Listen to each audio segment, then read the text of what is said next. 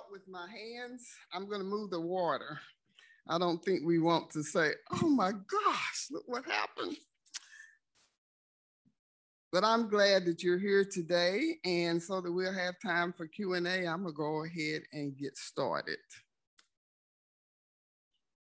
Roll call.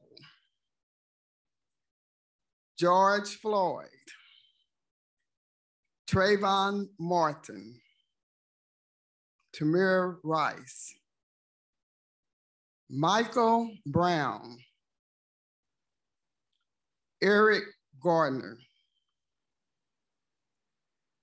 Atiana Jefferson, Freddie Gray, Walter Scott, Philando Castile, Breonna Taylor, and the list goes on and on. Unfortunately, the list has not stopped growing.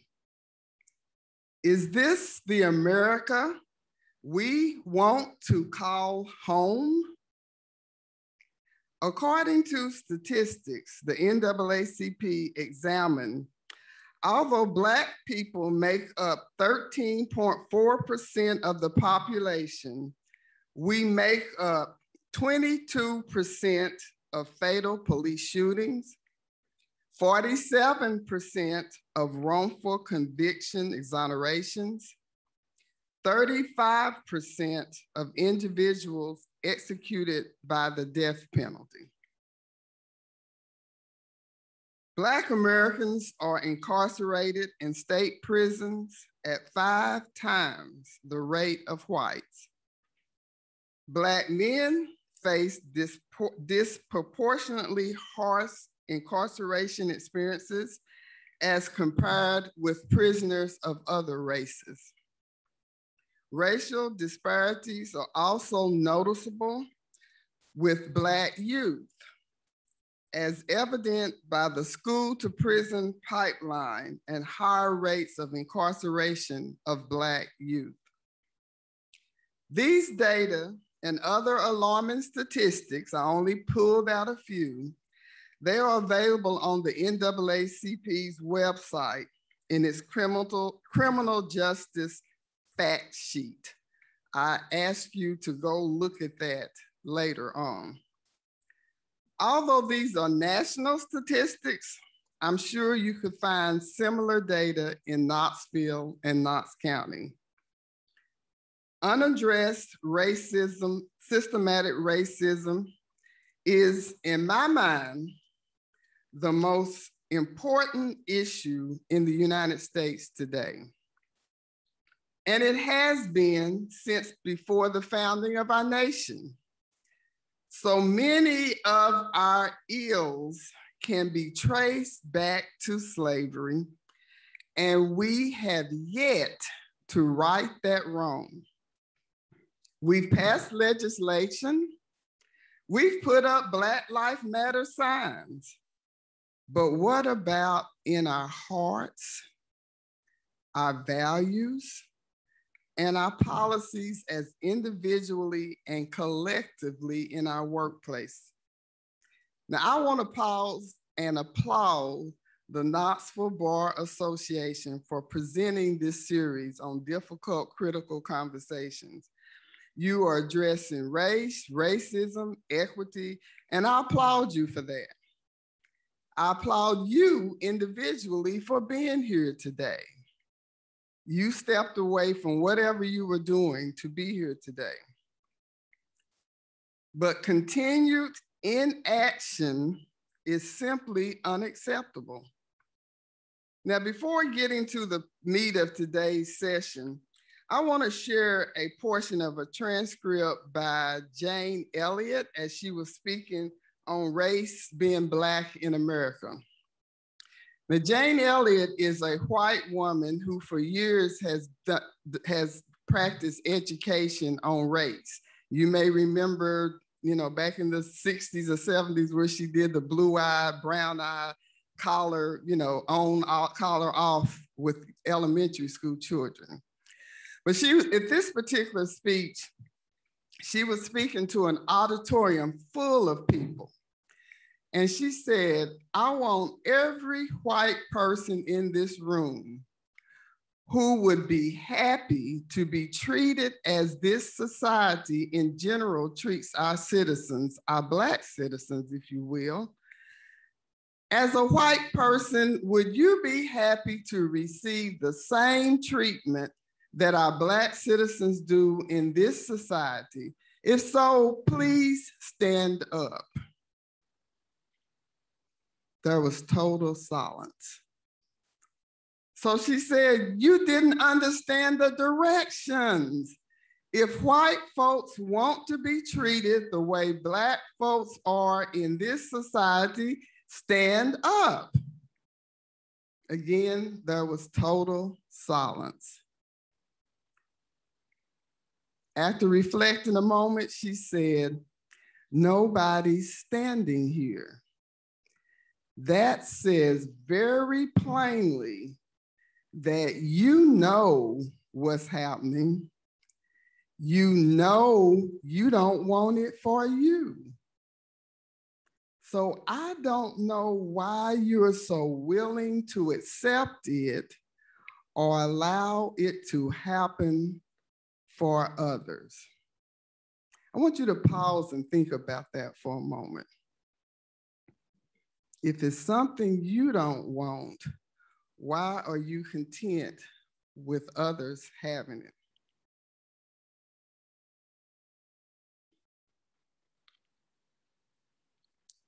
Well, the purpose of today's session is for us to discuss, number one, the importance of having these conversations. Number two, how you can bring your best to each session. And number three, how you can get the most out of each session. Let's begin by defining what in the world is a critical conversation. A critical conversation is a discussion between two or more people where, number one, the stakes are high. There is a risk that something seriously bad can happen if you don't address the issue. That makes it a critical conversation. In your case, perhaps there's a risk of losing a client, missing a major deadline, delivering low quality work because you don't have all the appropriate skill sets. In other words, there is some serious risk that needs to be addressed. Number two, opinions differ. If you're having a critical conversation, the parties' opinions are different, and you're likely, guess what? Expecting the other person to change. Although that happens sometimes, change is not one-sided. You have to be open to listen. Let me say that again. You have to be open to listen and truly consider different opinions. Now, I know that in law school, each of you were trained to listen for that famous comeback so you can win your argument. But I'm talking about a different purpose of listening. One where you acknowledge that you might be wrong and can learn from someone else. After all, maybe you are the one who needs to change.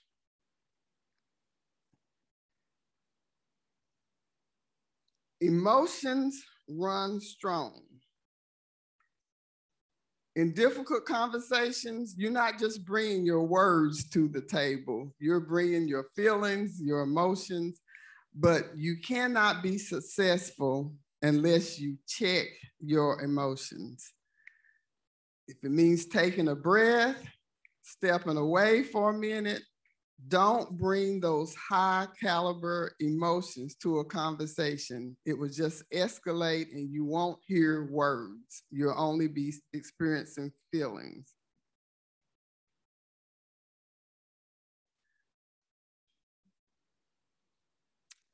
The outcomes are significantly impacts lives.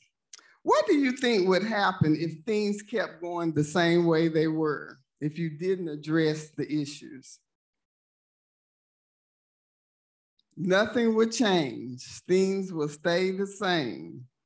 And that will send a signal that you or your firm are okay with the way things are and don't want to change. Yet the need for change is there. So that's why it's important that you have these critical conversations. There is a significant risk of negative consequences. You know what? You could lose clients. You could lose good employees. The bottom line is you could lose money as other firms are addressing these issues and they're reaping the benefits. So there could be negative consequences for continuing the way that you are. And not having these conversations leaves that big elephant in the room, and it's time for him to go. Action is needed from all parties.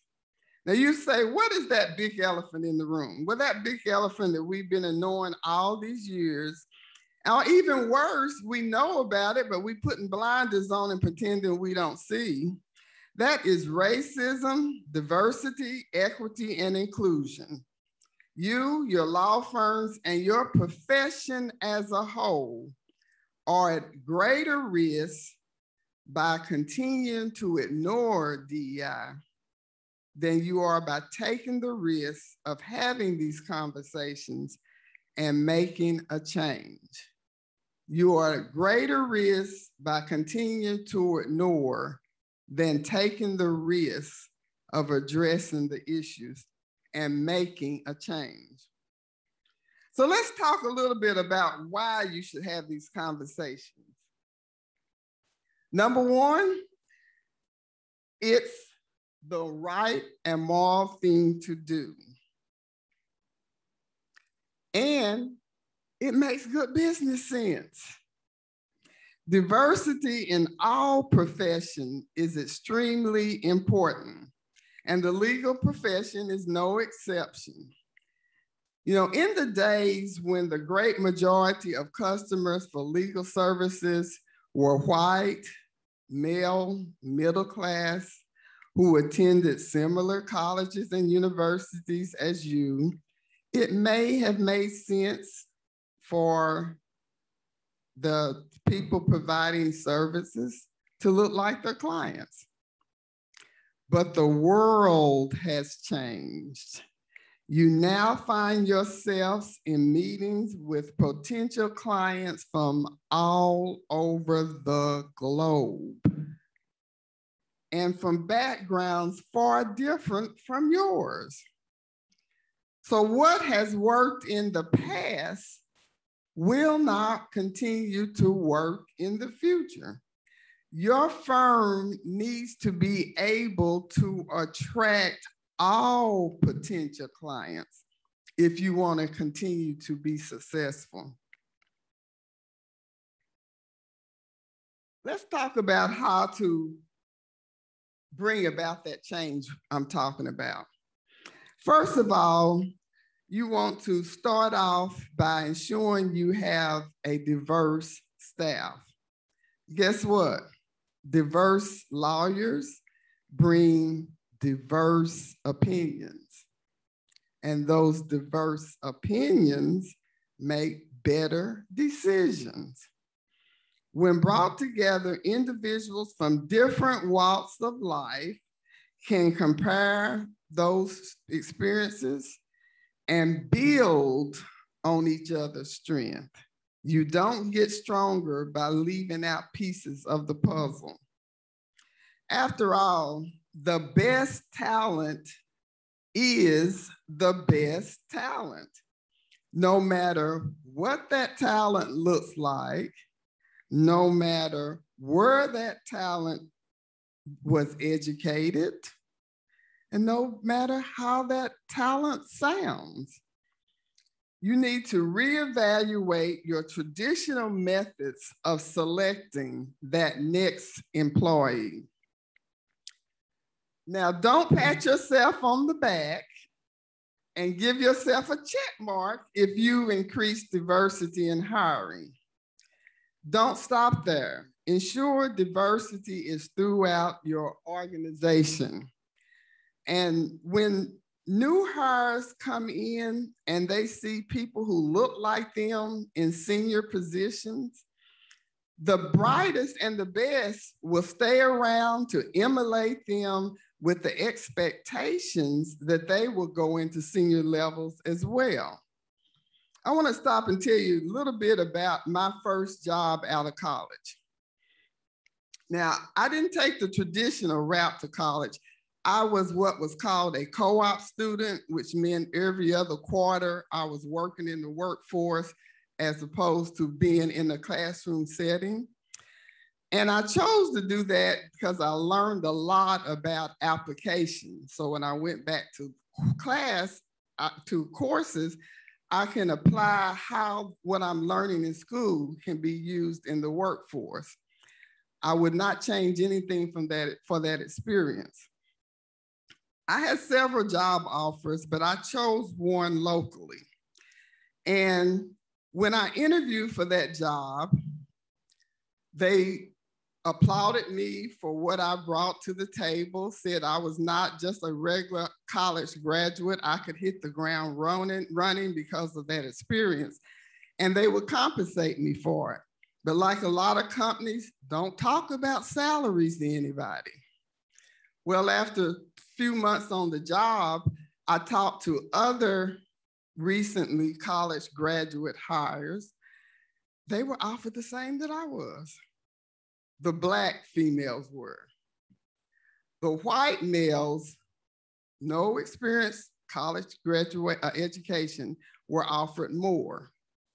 So once I figured that out, I immediately started looking for another job. So when I found another job, I resigned and I told them why I was resigning. And immediately, oh, we had a promotion. We would get ready to give you your paperwork. If give us another week, we would have had it ready. And then they started telling me what new projects they were going to give me if I stayed on. They were really wooing me to stay on. But trust had been broken by then. So you can't stay anywhere you don't trust. And so I left that position. But think about what it costs to bring in any new employee. It costs recruitment, the orientation, all of that.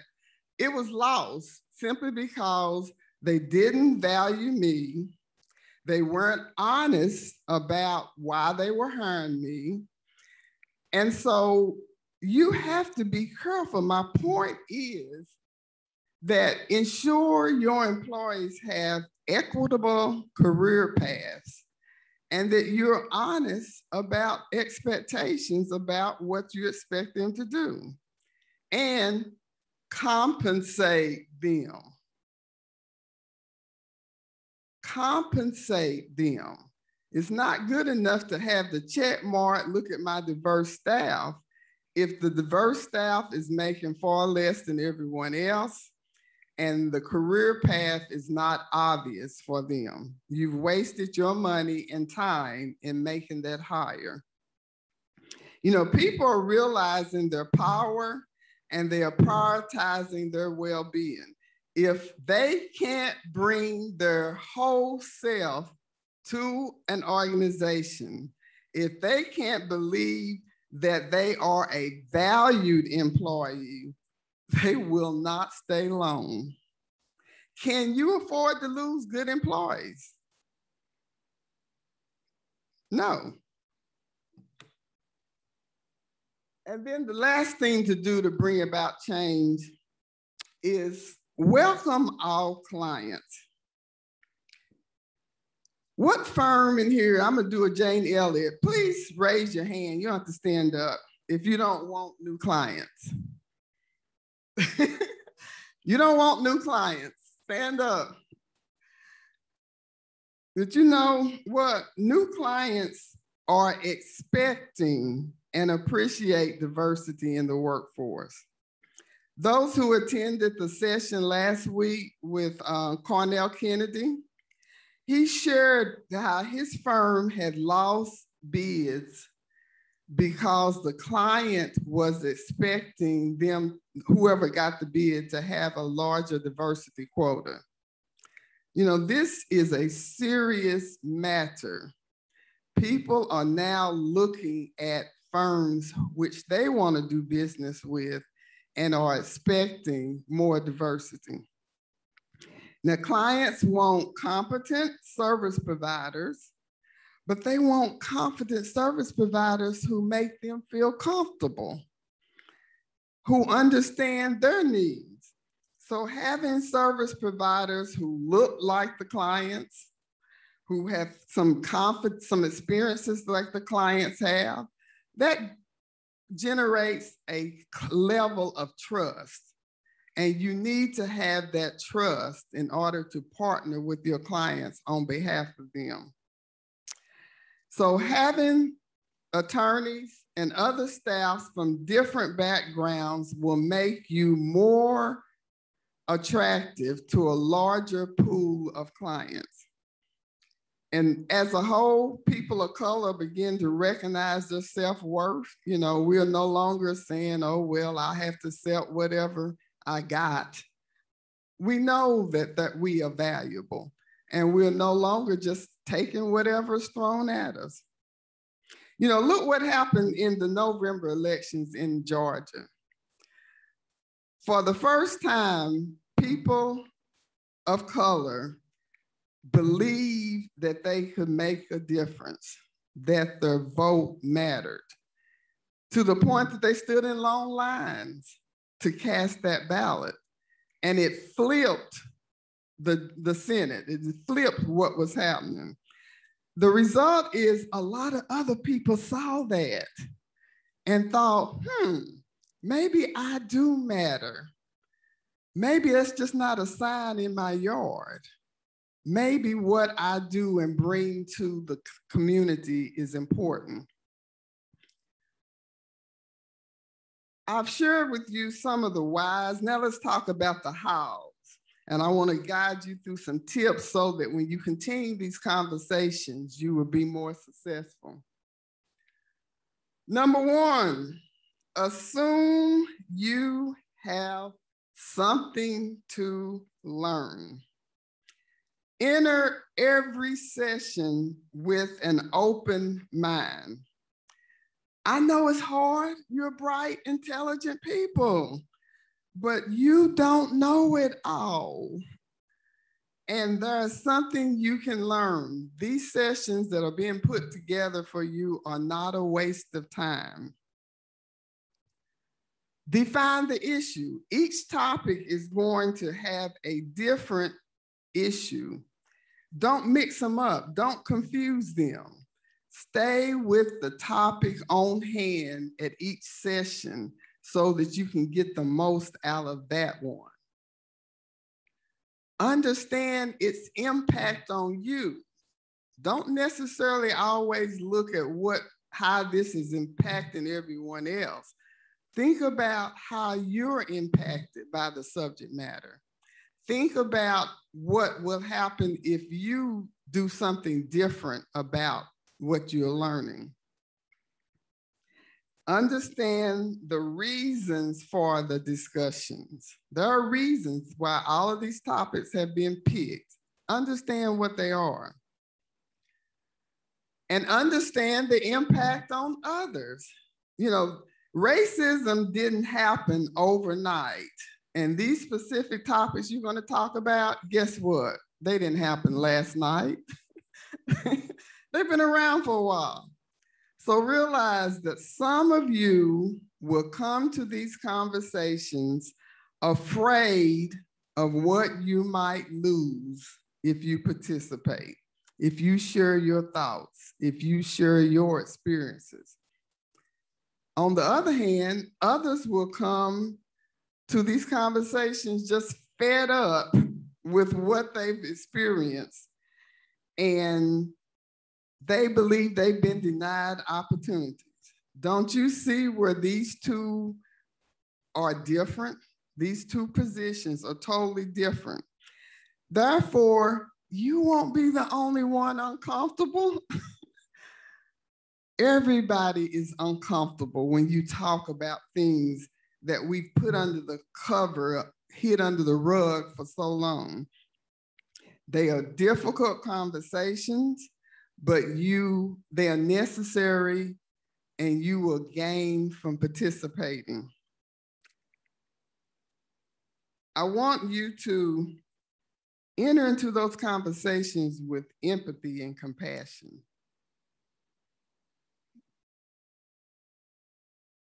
I encourage you to openly express your feelings and experiences. Don't back off. Create that safe environment where you can openly express your experiences. But I encourage you to listen to others and imagine how they're feeling. Just take for a moment and think, I never thought about it in that perspective. Now, because it's different from mine. You know, we all have different experiences. Nobody had the same. I mean, even siblings brought up in the same house had different playmates, different teachers in school. So we all have different experiences. So be willing to listen to what people bring to the conversation. And guess what? Begin each conversation with a smile. And you're probably saying, what difference does that make? After all, with masks, nobody can see if I'm smiling or not. But the bottom line is, think about this. Your attitude impacts the outcome. I know you, like I have walked in experiences knowing how things are going to turn out. Guess what? I drive them that way.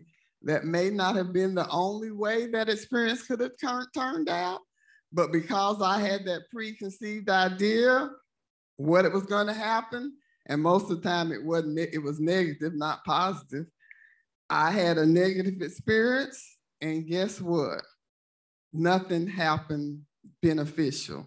So that's why I say begin with a smile. Begin with the expectations that I'm going to learn, I'm going to grow. Other people participating are going to learn, they're going to grow. And the end result is we're going to have a positive experience by being together in this space discussing this issue. How to be your best during the conversation. Now that was sort of like preparation. How to be your best while you're doing it. Number one, be sincere. Leave that pretense at the door. This is not a job for acting. This is a time to be yourself.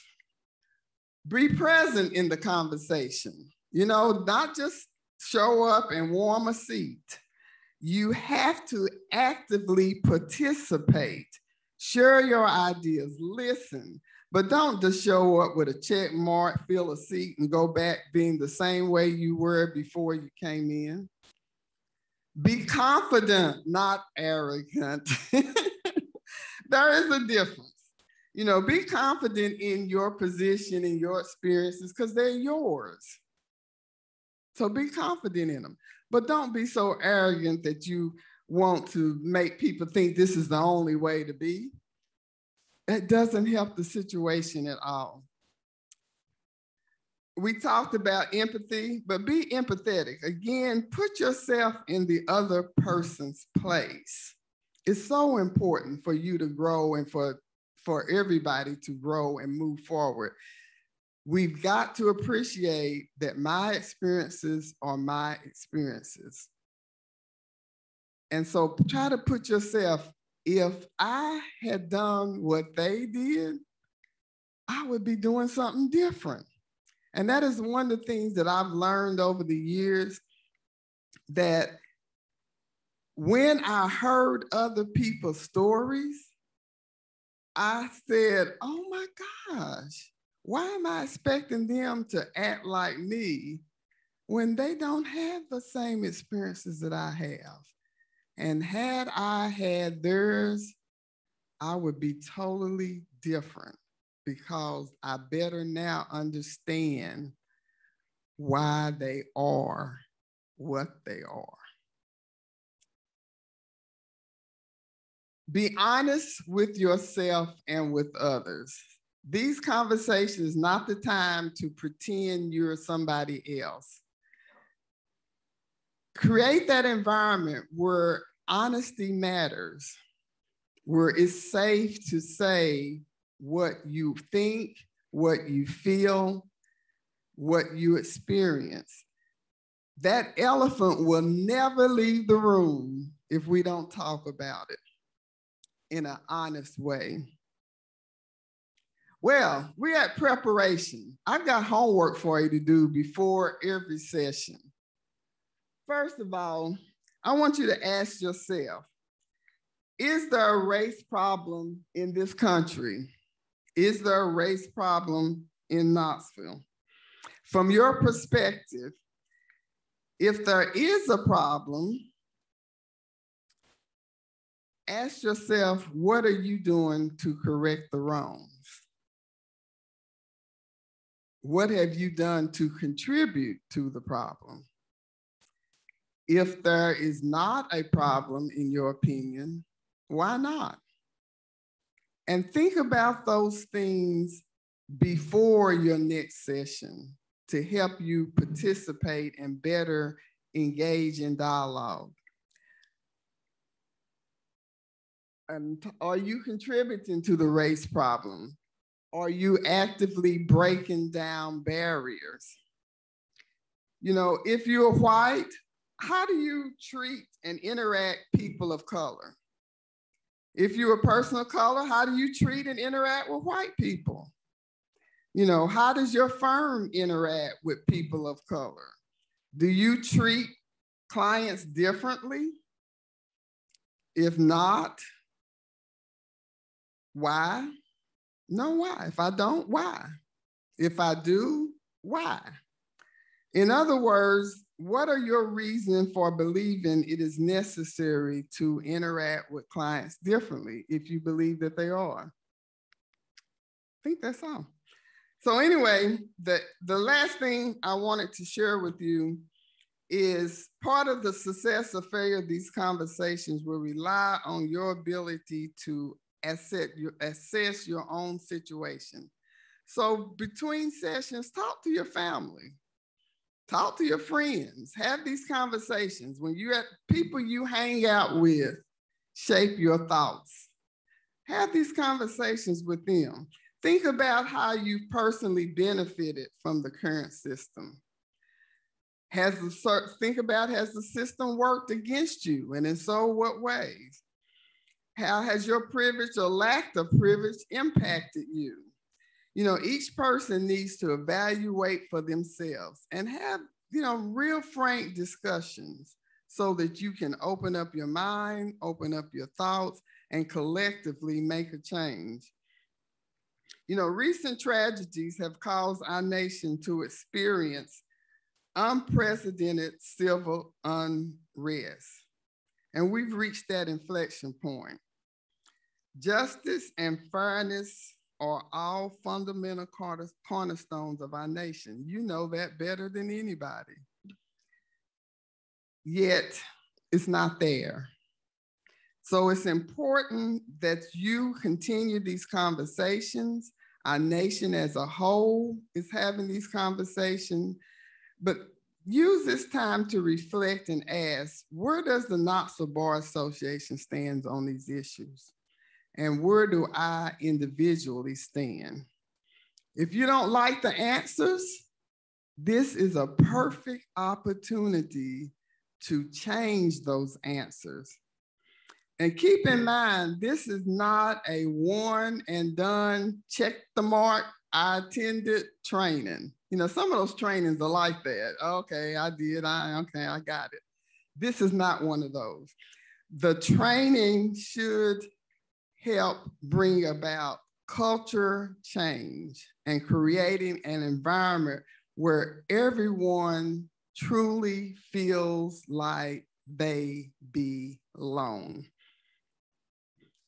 Your success or failure is dependent on you, how much honesty you bring to the table, how courageous you will be in addressing these issues. So best wishes for much success. I am counting on you to make a difference, because my expectations is we're going to have some awesome results. Okay.